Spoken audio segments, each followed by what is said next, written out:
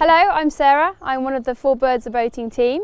We're a team from the UK and South Africa, and this time next year we're going to be rowing across the Pacific Ocean from Monterey Bay, California to Hawaii and on to Cairns, Australia, and we'll be rowing in a boat just like this one here at the River and Rowing Museum in Henley. The reason we're here today is because our boat is named Mr. Toad after the Wind in the Willows children's story, because our journey is about promoting children and education all around the world. So this is a fairly typical ocean rowing boat. This one belongs to Row to Recovery, and there were 6 of them rowing across the Atlantic Ocean. Now our journey, there will be 4 of us, and we'll be travelling almost 3 times the distance of the Row to Recovery team. But one of the important bits of kit is the solar panel, and these solar panels are here, and we'll be relying on those to make all of our electricity. So the electricity will be used for our communications, our water maker, and also the laptop so that we can communicate with people. So that's really important. One of the things that every single ocean rower has told us is make sure that the hatch is closed, because if you don't have the hatch closed and you get hit by a freak wave or you roll, then the cabin's obviously going to fill up with water, and then your boat won't self-right and then it will sink. So top rule, always keep the hatch closed, and we already have that ingrained on our heads. During the ocean row, we'll be using up around 8,000 calories every day, and obviously we need to try and take that food back on board. So we'll be eating things like this here. So we've got like chicken korma, vegetable tikka, different kinds of dehydrated food as well as snacks. So when we're not rowing, we'll be just eating, drinking, resting, checking our mail, communicating, looking at the navigation. So a lot of things to do in the 2 hours of rest. So this is the water maker, and what this does is you put the seawater in one end, and through a process of electrolysis it converts the seawater into drinking water. But unfortunately it takes quite a long time and also a lot of energy, so that's why you need the solar panels, and if it breaks then you have to use a hand pump, which takes even longer, and obviously if you don't have water and you're using up lots of water in rowing and being in the sunshine and you're sweating quite a lot, then that's pretty vital. So water maker is a really important piece of kit for the ocean row. This is an ocean rowing boat rudder, and this will be used to steer the boat. But unfortunately when you have the waves and the sea and the salt, it tends to corrode some of the metal, and it's not unknown for the rudders to actually snap while you're using them. So that's going to be one of the potential issues we'll face on our row, so we'll have to learn how to fix them and replace them, and obviously carry a spare one as well. So the Row to Recovery team had modified seats because they were amputees, so our seats are going to be a little bit different, and because we're going on a much longer ocean row, we'll be away for about 8 months possibly, so we're actually going to have a lot more padding and perhaps some kind of sheepskin on top as well to stop our bottoms getting so sore.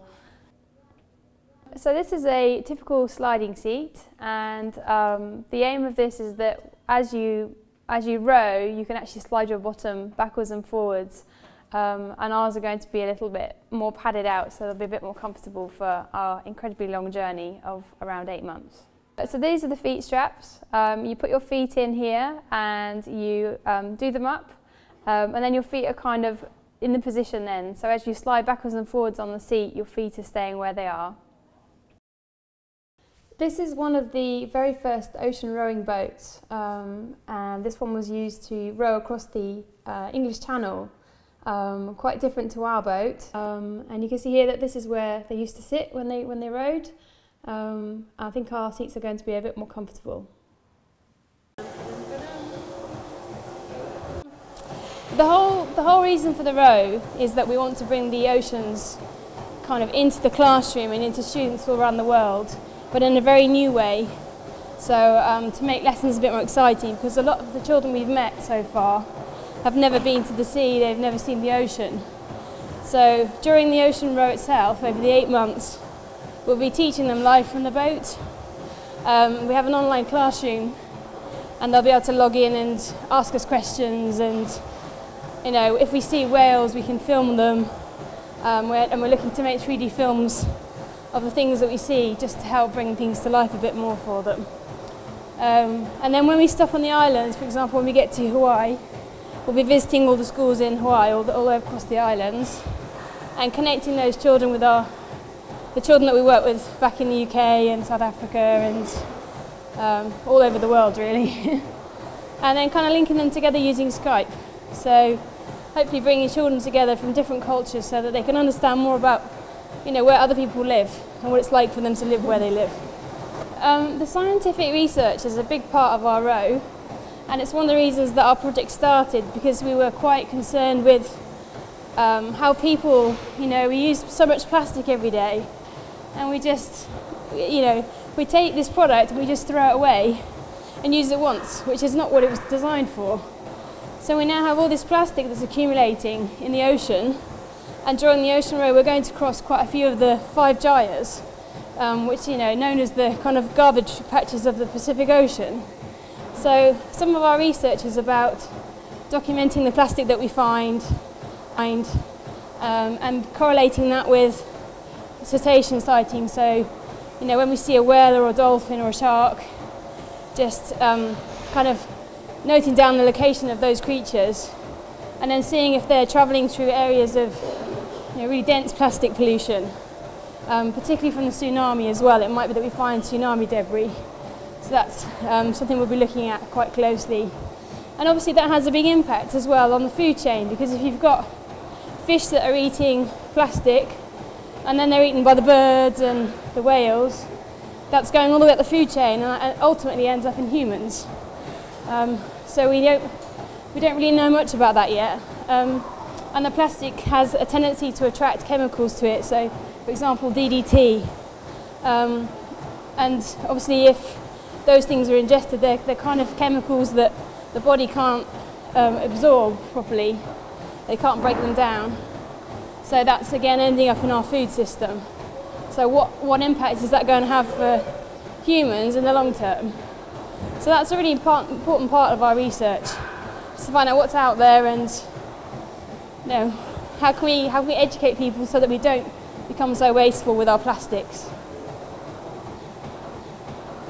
I think my biggest fear on the ocean row is a little bit different to the rest of the team. The rest of the team are afraid of the big waves, which I'm not too worried about at the moment, but my biggest fear is when we actually clean the boat. So going underneath putting a snorkel on and going under the boat every week to clean it. And it's not that I'm afraid of sharks or whales, it's just that element of surprise is not what I'm looking forward to. Things just, you're in the deepest ocean in the world and things could just pop up underneath you and kind of make you jump. So that's my biggest fear right now. It might change when we get on the ocean. So Musto is sponsoring a lot of our kit for the ocean row, including this shirt here that I'm wearing. Then I've got here the Trek bars, Trek and Naked bars. So those have come from natural balanced foods, and they're full of protein and other kind of vitamins and minerals. And I'm able to eat those immediately after my training sessions, which is really important because that's when after your training, that's when you build your muscles. And on the ocean row, we'll use up about 8,000 calories a day. So if you don't have kind of fat before you leave, then you start to eat your muscles. So it's really important that we build up our weight before we go, but also, most importantly, to build up our muscles, because that's what's going to help us to move our boat across 8,000 miles of water. So that makes a massive difference. And then I've been sponsored by Urban Fitness Gym in Henley and Pure Stretch Studio as well. And I'm actually drinking a drink that's called Energy, which is supplied by the gym here. And that includes, it's kind of an isotonic drink, so it has all your, again, vitamins, minerals, salts, sugars to help you with your training. And it's really important to have sponsors, and I think from a sports psychology point of view especially, because when we're at sea, that's going to be really, really hard sometimes. We're going to have seasickness for the first few weeks. We're rowing for 2 hours at a time. We're resting 2 hours at a time, and that's a massive, ask of your body over 8 months. So when you're having those kind of bad moments where you're finding things really hard and you just don't think you can carry on, to be able to look at, you know, the smiley face on your socks and remember that the socks were given to you by Wacky Socks, by a sponsor, it's like all these people have invested energy and time and money into us. So that really helps from a sports psychology perspective, because it makes us keep on going and remember that we might be on the ocean, just the four of us in the boat, miles from anywhere, but we've got all these people who've made the journey possible, who've been with us since the beginning, and you know, are there all the way behind us, helping us to cross the ocean, and ultimately to raise money for children's education and to bring the ocean alive for people all around the world. So you know, that's a really huge thing. That's really important. So the whole reason for the row is really about bringing the ocean alive for the children who are following our project. So that means being their eyes and ears and using film and photography and the online classroom to try and really bring the animals, the flora, the fauna to life for these young people. And of course, if you're feeling really inspired, you can always sponsor us. Now's a really exciting time. Beginning of our journey, long way to go still. So yeah, get involved.